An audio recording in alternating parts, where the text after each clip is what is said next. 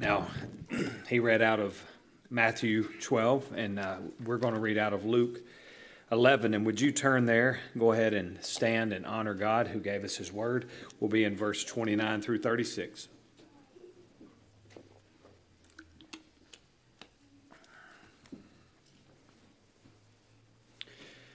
As the crowds were increasing, he began to say, "This generation is a wicked generation. It seeks for a sign, and yet no sign will be given to it but the sign of Jonah.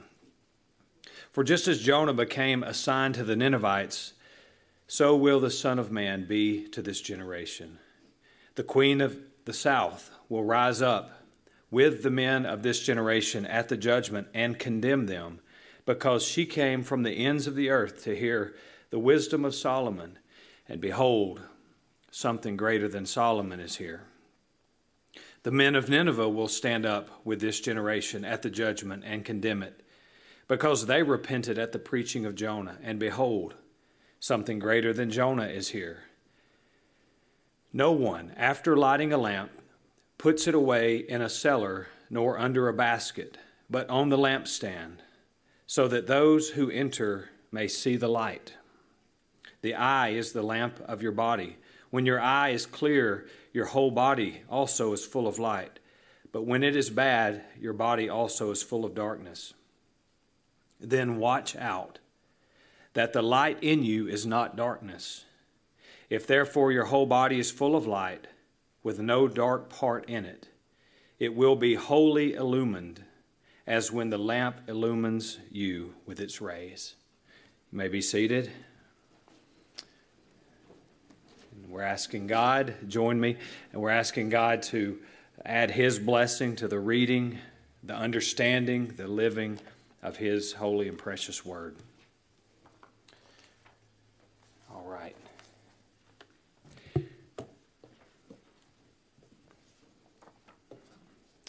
Well, Jesus is picking up where he left off last week. If you were here and you heard the message last week, we know in verse 14 and 16. Let's go back to Luke 11, 14 and 16. There's a crowd gathering. And this crowd, perhaps some were genuine seekers, but Jesus did not assume that just because there was a packed house that everyone was there for a good and noble reason.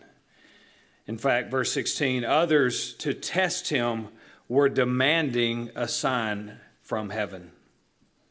That little word demanding is key there, and that little word testing. So Jesus knows the heart of men, women, boys, and girls, and he continued to show them, because now in verse 29, the crowd was increasing, and he's going to pick up where he left off. He's going to show them that he is not a dog who will bark on demand. We talked last week, I just want to briefly say this, that again, Jesus knows our hearts. And when we search through the scriptures, we see that there were times when he did give signs to substantiate his message. There were genuine seekers who would say, "We know that you are who you say you are because of the signs that you give us." Now, they never were to replace the gospel, but they supplemented the gospel when there was a genuine seeker. And so, to quote again from Dr. Wayne Grudem, he says, "This rebuke against signs is repeated elsewhere in the Gospels, but it is important to note that rebukes against signs were always directed against hostile unbelievers who were seeking or demanding a miracle only as an opportunity to criticize Jesus.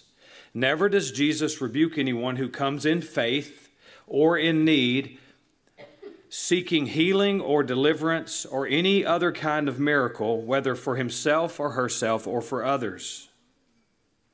There is nothing," Grudem continues, "there's nothing inappropriate in seeking miracles for the purposes for which they are given, to confirm the truthfulness of the gospel, to bring help to those in need, to remove hindrances from ministry, and ultimately to bring glory to God."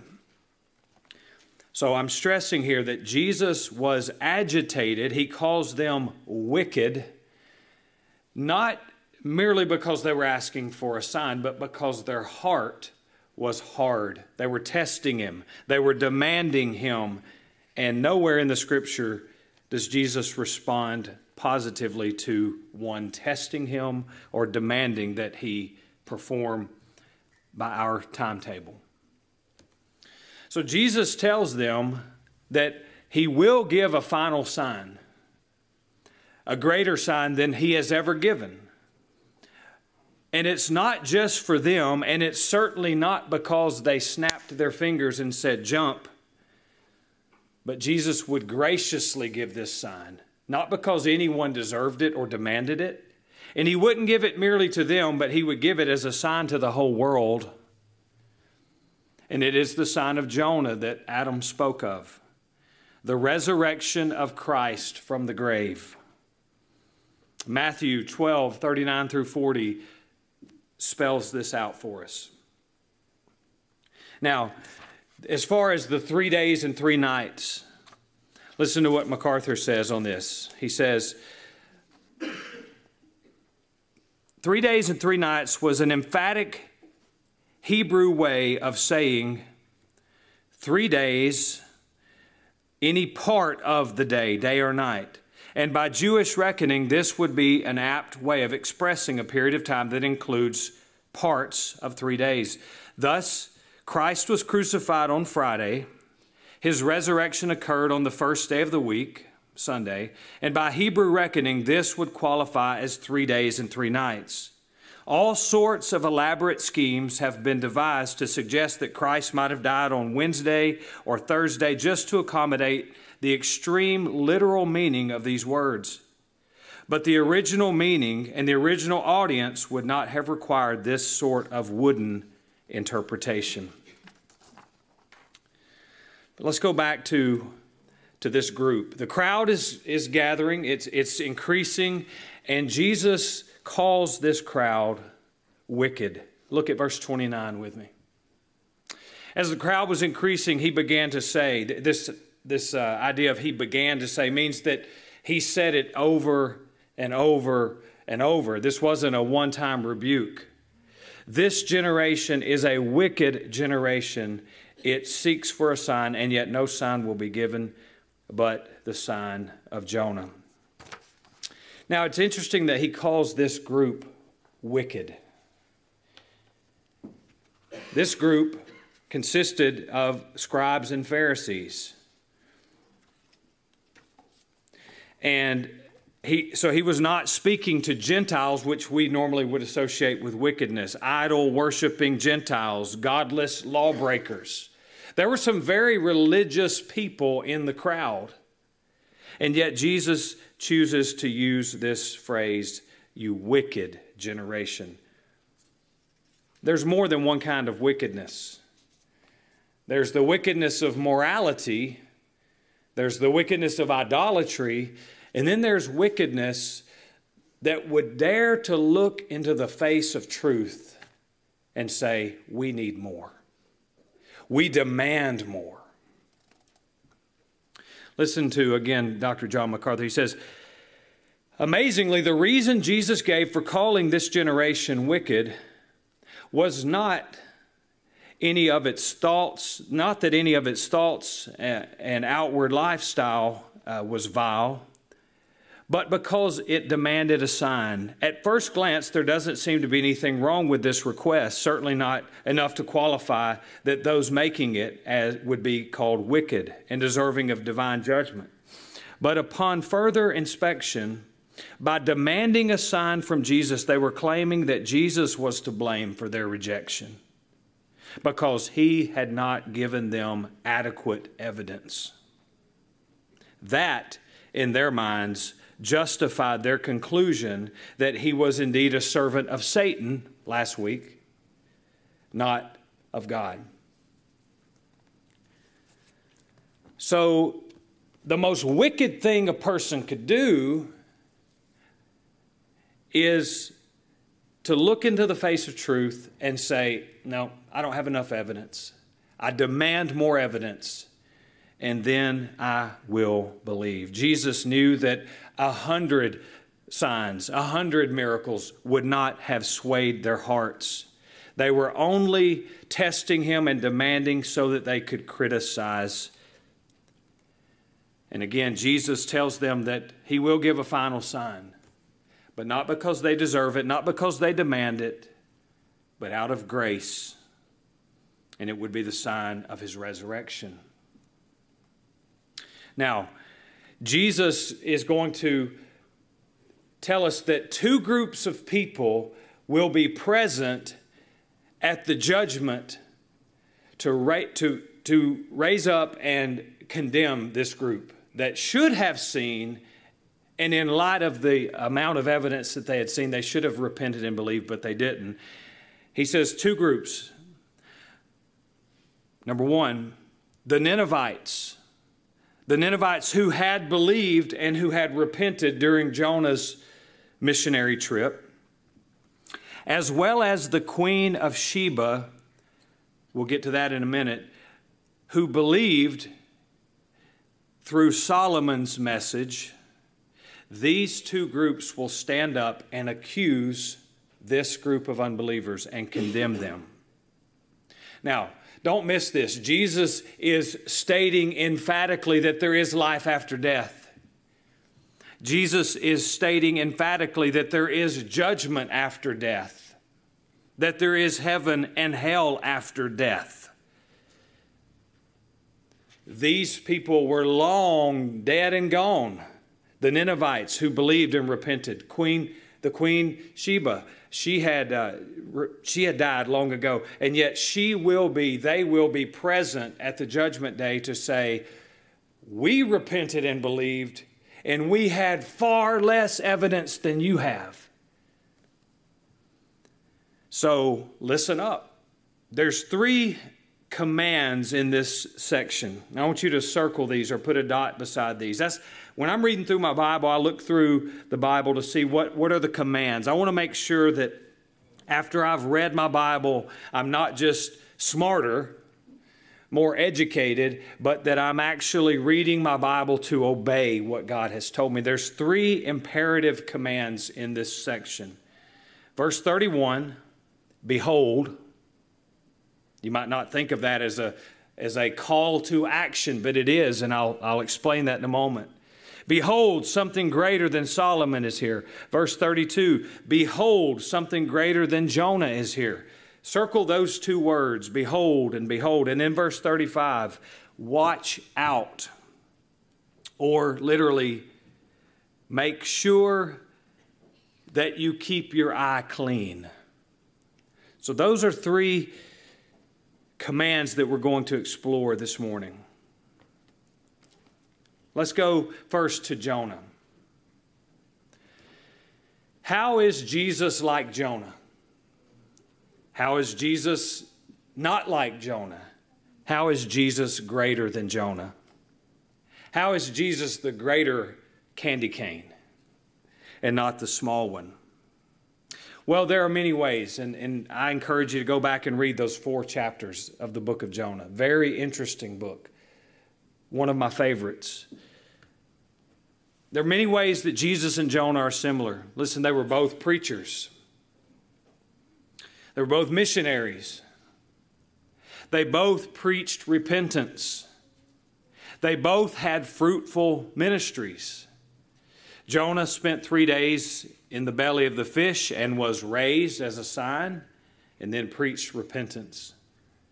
Jesus would spend 3 days in the grave and be raised as a sign. In fact, his greatest sign. But that's where the similarities end. Jonah had his own sin from which to repent. The fact that he wrote the book of Jonah and included all of his warts and blemishes, that gives me hope that he did in fact repent. If you go and read through that book, you might scratch your head and say, am I going to see Jonah in heaven? I don't know 100%, but wouldn't it be a shame if Jonah didn't make it to heaven, but the Ninevites to whom he preached and said repent, they made it to heaven. We know they did. They'll be at the judgment to say, hey, scribes, Pharisees, we had far less evidence, but yet we repented and believed. Dr. Mark Dever says the fact that Jonah wrote the book as he wrote it gives him hope that Jonah did repent before he died. So Jonah had his own sin from which to repent. Jesus was and is sinless. Under Jonah's preaching, the Ninevites turned from God's wrath and turned to the Savior. Jesus is the Savior that they turned to. Unbelievably, Jonah was unhappy that Nineveh repented, was not destroyed, was saved. That's one of the difficulties in reading that book. But Jesus came to seek and to save that which was lost. Jesus delighted to do his Father's will, every bit of it. Jesus rejoiced when one lost sheep was found. Jonah died and his bones are still in his tomb. Mosul, Iraq, people go there all the time to pay homage to Jonah the prophet. Jesus' tomb is empty. Something greater than Jonah is here, indeed, Jesus is saying. Now, this is good news. The death of Christ would show that God's justice demanded a perfect and divine sacrifice for sins. But the resurrection of Christ would show that God the Father accepted Christ's sacrifice and that all who repent and believe in Christ will be forgiven, will be saved. This is good news. Unless you reject Christ. If someone rejects Christ, especially someone who has been given the privileges that this crowd has been given, when others had accepted him with far less light and revelation, then their condemnation will be great. It will be severe. Indeed, Jesus says that the Ninevites, again, those that had repented and believed when Jonah came to town and preached, they will rise up and accuse and condemn this group at the day of judgment. By the way, this group that was saying, hey, show us a sign and we'll believe. Turn with me to Matthew 28 for a moment. Verse 11 through 15.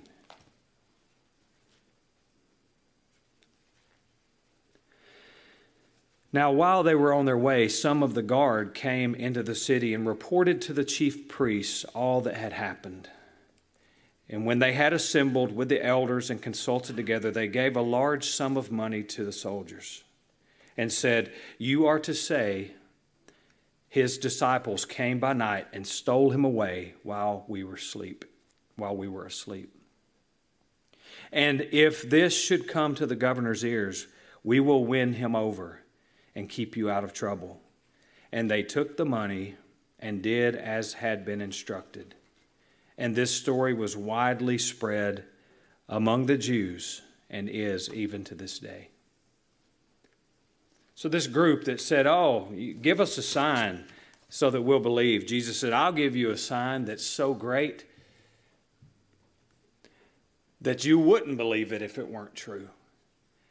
And in light of the fact that they knew he was dead and they knew he had left the tomb, they couldn't explain it, but rather than repent and say, dear God, we've been wrong all this time, they concocted this story that the disciples had stolen the body. Jesus was right after all. Imagine that. He knew there's no sign. There's no sign. There's no amount of signs that will win you over.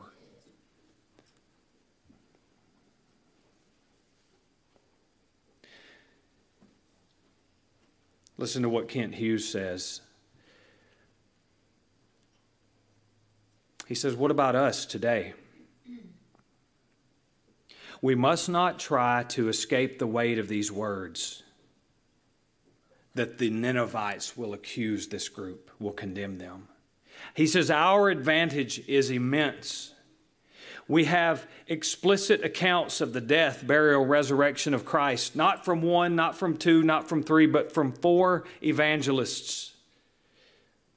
We have Paul's letters, Peter's letters, John's letters. We have the whole of Scripture. We have the reasoning and the living of 2,000 years of church history. We have the Holy Spirit's work around us and in us. How great our responsibility to be open to the light that God has poured into us, to believe in Jesus Christ and to follow Him faithfully and courageously. So again, I want to direct you to this command, verse 32. Behold, something greater than Jonah is here. You say, how is that a command for me? What God is saying is, you have 66 books to explore how great Christ is. Dig in. This word behold means to look with laser focus, to dig, to research, to explore. So God is commanding us today, church. Try your best. Exhaust yourself exploring the inexhaustible Christ and what great resources He has given us. We have far more than the scribes and the Pharisees had, and they had more than the Ninevites had. So with great privilege comes great responsibility. I implore you, behold, something greater than Jonah is here. And then he switches gears and he talks about Solomon and the Queen of Sheba. If you would, please turn to 1 Kings chapter 10. I encourage you to read that whole chapter, but I'm just going to pick up in verses 6 through 10. So the Queen of Sheba, she traveled about 1,000 miles, brought many gifts to behold Solomon and his wisdom and his riches. Let's pick up on this dialogue here between the Queen of Sheba and Solomon. Then she said to the king, verse 6, then she said to the king, it was a true report which I heard in my own land about your words and your wisdom. Nevertheless, I did not believe the reports until I came and my eyes had seen it. And behold, the half of it was not told to me. You exceed in wisdom and prosperity the report which I had heard. How blessed are your men, how blessed are these, your servants, who stand before you continually and hear your wisdom. Look at verse 9. Blessed be the Lord your God, who delighted in you, to set you on the throne of Israel, because the Lord loved Israel forever. Therefore he made you king to do justice and righteousness. Verse 10, she gave the king 120 talents of gold and a very great amount of spices and precious stones. Never again did such abundance of spices come in as that which the Queen of Sheba gave King Solomon.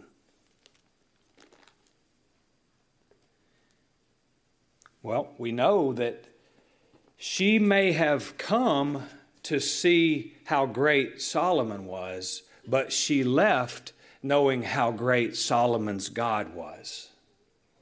And we know that Jesus said it himself, she will be on the favorable side of the judgment seat of Christ, to point to these scribes and Pharisees and say, what I saw blew me away, but what you had at your disposal blew that away. And I believed. I was saved. And you rejected. Your condemnation will be great. John MacArthur says this.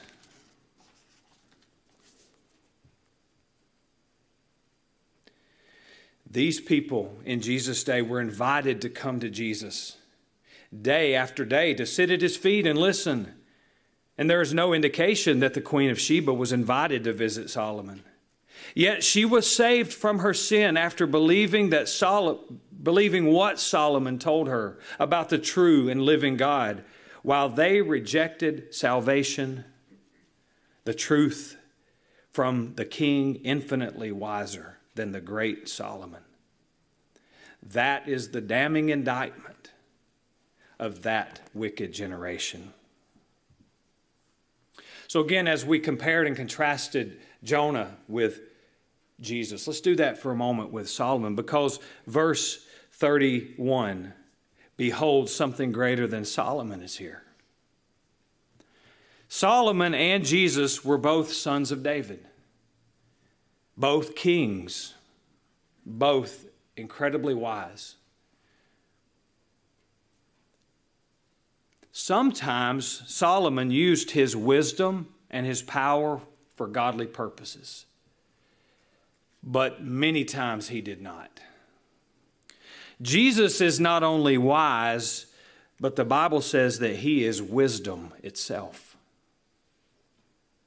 And as such, Jesus, the wise king, always acted wisely. He never abused his wisdom. He never abused his power. He never acted or lived in ways that were contrary to his holy, wise, powerful nature. Jesus is great David's greater son. So if the Queen of Sheba was blown away, and literally it says that her breath was stolen from her. Translation, she had her breath taken from her. She was speechless. If she was blown away by Solomon and the dim light that Solomon shone on the face of God,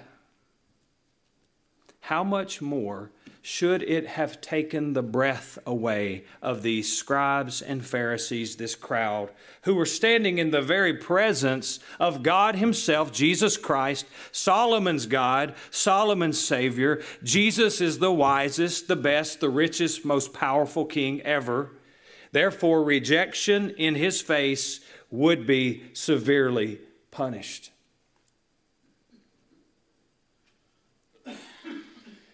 Are you picking up on this? We have some candles here. The scribes and the Pharisees, they could read Christ by the light of a candle. And it was great. It was far more than the Queen of Sheba had. It was far more than the Ninevites had. But you and I, we have been blessed, and we are seeing the person and the work of Christ in the light of the noonday sun. And again, we see this phrase, behold, something greater than Solomon is here. This is a commandment. May not seem that way to us in the English, but no word is wasted in the Scripture. And God is telling us under the inspiration of the Holy Spirit, behold Jesus. Look at him, study him, research him, exhaust yourself on the inexhaustible Christ. They had such little and were held to such a high standard. How much higher a standard will we be held? Jesus is saying, no amount of effort is too great to understand how great I am. I know we've got a group that drives about 45 minutes to church. Did you have to come 1,000 miles? The Queen of Sheba did. And Jesus is saying that wasn't too far of a, I'd say drive, but they didn't have cars back then. That wasn't too far of a camel's ride or whatever the chariot would have been pulled with. No amount of effort, no amount of distance is too far to see and savor Jesus Christ. Listen to what Dr. Stephen Cole says, again, applying this to you and to me. He says, will the Queen of Sheba rise up and condemn us at the day of judgment? We have the completed canon of God's holy word in our own language. Men like Wycliffe and Tyndale, they have suffered much persecution, giving us the Bible in English. There are still many people groups around the world who do not have even one book of the Bible in their own language. Do we read God's word? Do we meditate on it daily? Can we truly say with the psalmist, the law of your mouth is better to me than thousands of gold and silver pieces? Psalm 119, verse 72. I don't know if you are aware, Donald Whitney, Spiritual Disciplines of the Christian Life. I believe he's still a professor at Southern.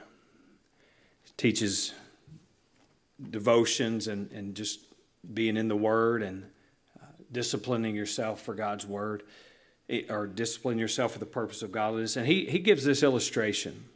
There was a man in Kansas City who had been severely injured by an explosion. Now listen, it's a little graphic, but it paints a very powerful picture. He had lost his eyesight. He had lost both hands. He had just become a Christian when this explosion had happened. And one of his deepest regrets was, how am I going to read the Bible now? I don't have hands. I don't have eyesight. His hearing was damaged. He heard of a lady in England who read Braille with her lips. And that excited him. So he began to attempt this. What he found is that the nerve endings on his lips were also damaged. So he had no feeling on his lips. One day, as he brought one of the Braille pages to his lips, his tongue happened to touch a few of the raised characters, and he could feel it. In a flash, he thought, I can read the Bible using my tongue.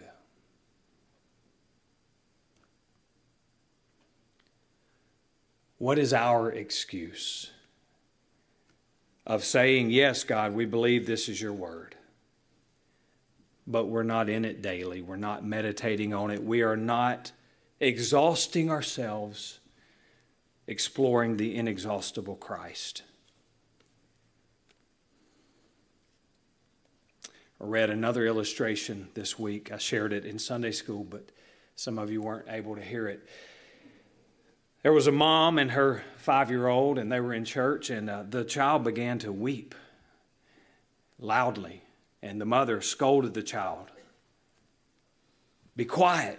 You're disrupting the worship service. The child continued to weep. Says, didn't you hear me? You're disrupting the worship service. And why are you crying anyway? And the 5-year-old looked into his mom's eyes and said, didn't you hear what the preacher said? They beat Jesus and they killed him. Of course, the mother had heard that, but she had grown desensitized to that. You know, sure, Jesus came. Yes, that's what he died. Yay.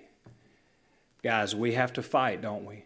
Not just to stay in the Bible, but we have to pray that God would keep our hearts tender to the very truths of Scripture. Now, verses 33 through 36, Jesus, this is not a new section of Scripture. He's explaining what he just taught.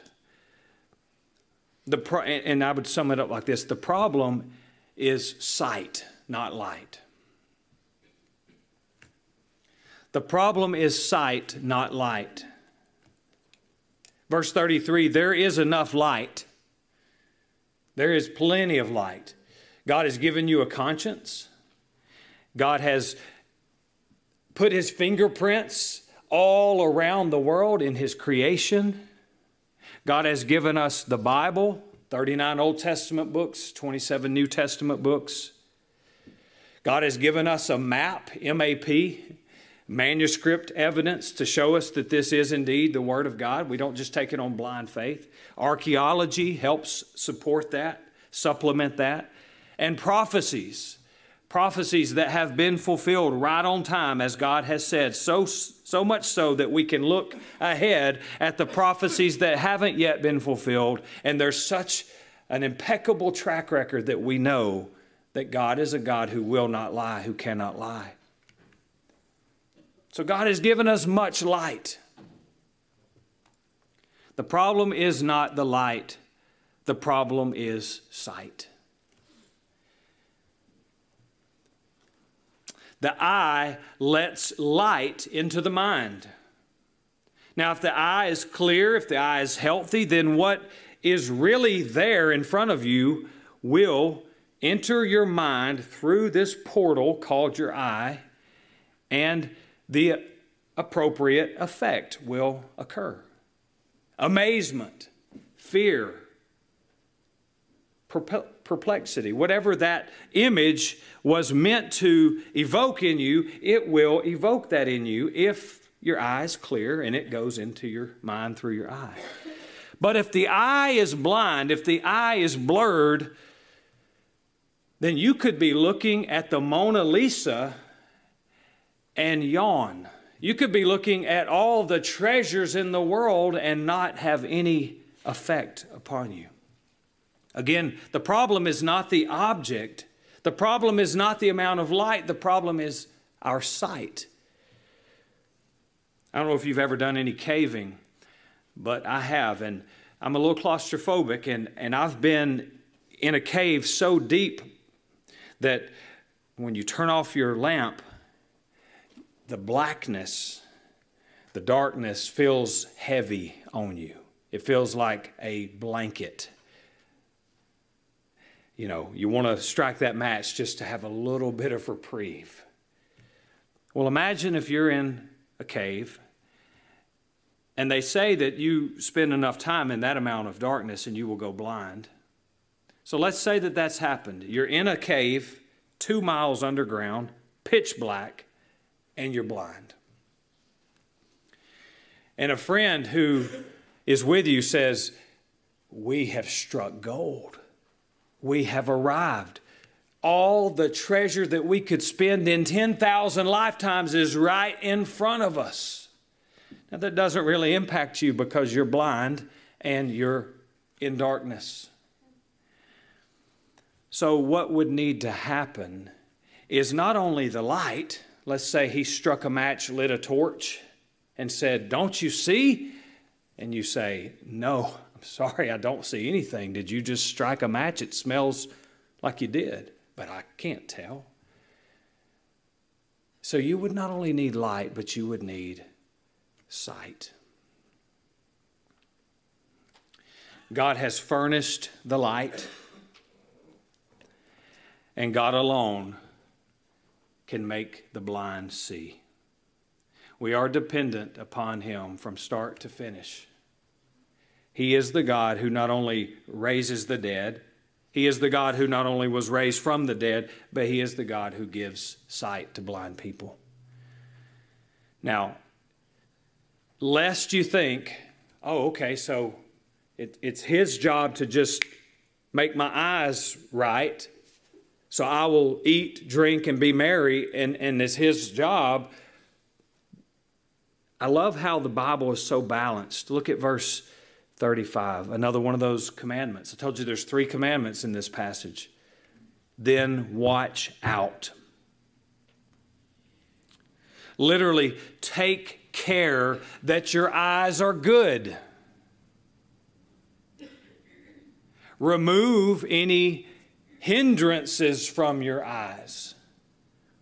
So this keeps us from being fatalists. This keeps us from just sitting back and going, "Well, it's God's job to cause these blind eyes to see, so I'm just going to go and live my life and sow my oats and live for me until God changes me." That's what the Bible refers to as foolishness. You have a role to play. Literally, this commandment puts the ball in your court. It says, watch out. Take care that your eyes are not bad but good. If by the grace of God, listen to me, I'm almost done. If by the grace of God you respond obediently to the light that you have been given, God will graciously give you more light. Let me say that one more time. If by the grace of God, and we have to say that because it's all grace. If by the grace of God you respond obediently to the light that you've been given, God will give you more light. But if you don't, as these in verses 29 through 36 did not, then your condemnation will be steeper, more harsh than if you had never heard at all. So what can we do? He says, keep watch, look out, make sure that your eyes are healthy. What can you do? I close with this. Let me give you some practical rubber meets the road instruction. Number one, pray for eyesight. And not with these eyes, but with these. There's a lot of scripture that backs this up. Ephesians 1 is a great one. Ephesians 3 is a great one. I like Psalm 119, verse 18, where the psalmist says, open my eyes that I might behold wonderful things from your law. You say, but you're a Christian, aren't you, Pastor Brent? Well, I am. But I still get junk in my eyes. I still get narcissistic and take my eyes off of Jesus and off of the true meaning of the text, and I put it on myself and what I want the text to say. So this is a good reminder that even Christians and certainly unbelievers need the Lord, need the Holy Spirit to open us up so that we can see what's really there. Open my eyes that I might behold wonderful things from your law. Number two, I'm just going to point you back to verse 31 and 32, those words, behold. Dig, search, set your alarm clock 15 minutes early if you say, I just don't have time to read my Bible.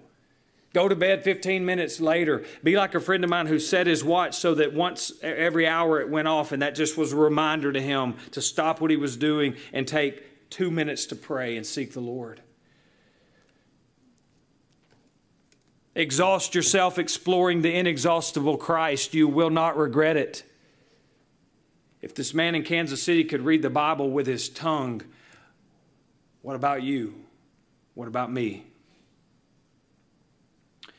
And then lastly, and I'm quoting Kent Hughes here, he says, we must be men and women who confess our sins regularly and ask God to keep our eye clear. Jesus' contemporaries could not see his radiant light and were missing the sign of Jonah because of a developed state. Surface confession had brought them to ignore the inconsistencies of their heart. They had squelched their burning consciences until they were desensitized. If the light is to shine in our souls, there must be regular confession, deep confession, followed by passionately asking God to flood our eyes with light. He says we must take time to be alone with God, to meditate on His Word. We must ask ourselves, is the light in me actually darkness? And we must make every effort to see to it that is not. That one kind of caught me off guard. We must ask the Lord, is the light in me actually darkness? That's what this group thought. Look at verse 35 again. Watch out that the light in you is not darkness. In other words, the scribes and Pharisees, if you had hooked them up to a lie detector test, if they had such a thing back in that day, and said, do you love God? Yes, they passed the test. Are you going to heaven when you die? Yes, and they passed the test. They so believed that what they believed was right that when Jesus taught the opposite, they just ignored it. Said, "You don't know what you're talking about. I'm full of light," they would say. But the light in them was actually darkness. The most dangerous place to be is a heartbeat from hell, and you think you're a heartbeat from heaven. So what must you do to make sure your eyes are clear and healthy and seeing what's really there? Pray. Ask the Lord, open my eyes, open my heart. Number 2, read and dig and explore and explore and explore some more. And number 3, confess your sins daily, deeply. Have the courage to say, "Lord, if I'm deceived in any area of my life, thinking that I am A-OK, but by your standard I am not, would you show me that while there is time to repent and believe?" Let's pray together. Father, you have given us so much light today. Thank you. Thank you for not leaving us in the darkness. Church, I want to ask you, will you respond in repentance towards God and in faith in the Lord Jesus Christ, a faith that obeys? Will you respond this morning in worship to your Lord? Trust, amazement towards the Christ of Scripture. Jesus deserves this. Jesus demands this. There's a promise for those who do. There is joy and delight. There is peace, as Travis read the Scripture this morning. There is peace now and for all of eternity. But if you are here this morning and you have not repented of your sins and put your faith in Jesus, if you have not worshiped Him, despite the light that He has given you this morning, then there is judgment, and it is real. And even Ninevites who repented and believed, even the Queen of Sheba who repented and believed, under far less favorable conditions than you, will rise up and shame you and build an airtight argument against you that you were foolish to not take hold of Christ while you could. What are you waiting on? What more could He say? So, Lord Jesus, we ask all of this in your precious, sweet, sovereign name. God's people said, Amen.